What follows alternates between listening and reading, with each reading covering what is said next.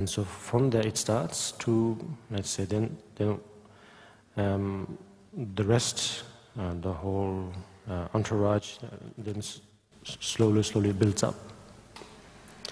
When there's an I, then it needs, when there's a self, let's say, then whatever that it needs, accordingly, the mind is, that state of mind will naturally grasp and create and manifest in various ways of what it exactly requires and needs to have all the experiences. So in this case, the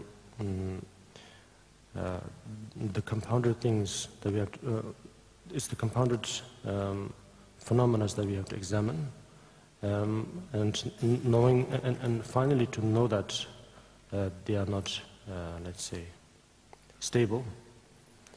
They always change, and that it brings a lot of, it wastes a lot of time, and it brings a lot of confusion for oneself and others. It's like the object from the theaters, or from the magicians, or from the reflections of images, let's say, objects. Yes, although it is very much there, looking like as if it is very much there. They are tangible, but yet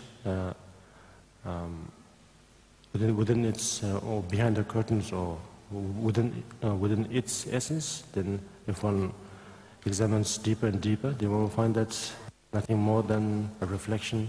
It was nothing more than a play. It was nothing more than a trick by the magician. Yes, so just like that.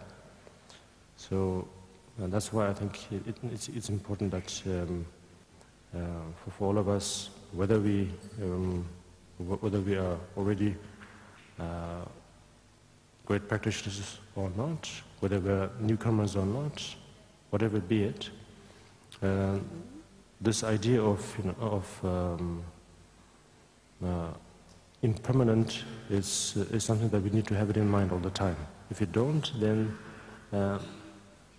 whatever that we built, whatever accumulations of merit that we have done, all this while in this life, first of all, and in our previous lives, of all the merits that we have accumulated, it could, let's say, there's a chance that it could go to waste because of this, once again, this idea of clinging to something strong, something that is stable, something that doesn't change.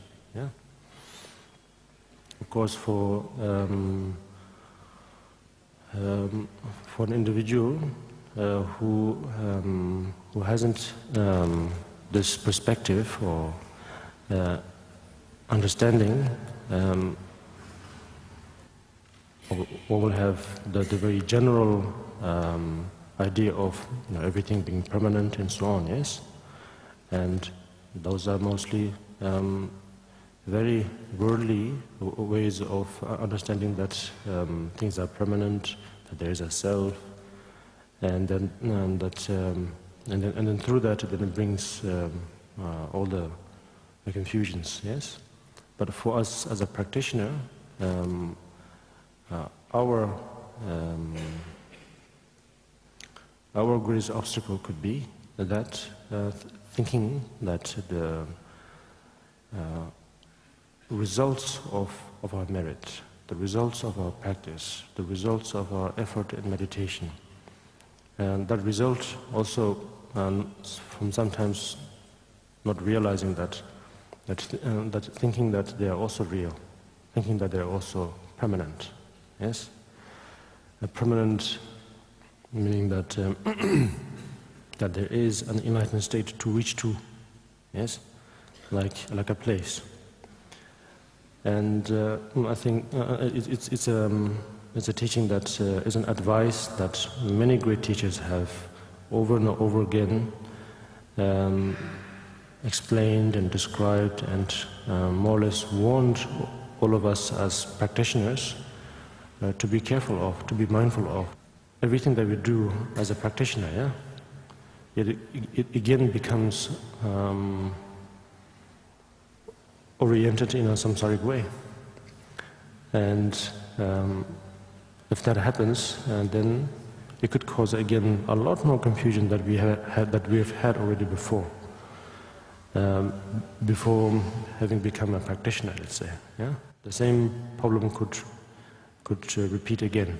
So that's why it's important to know that from the very first step to the last step, the one has to always be mindful of this impermanent, or ever-changing nature of samsara, let's say, of the phenomena, of the compounded things, basically. If you have that in mind, then we won't have let's say, although we do need a drive to reach enlightenment, but we won't look at enlightenment or the realizations as a goal, as a trophy. Yeah.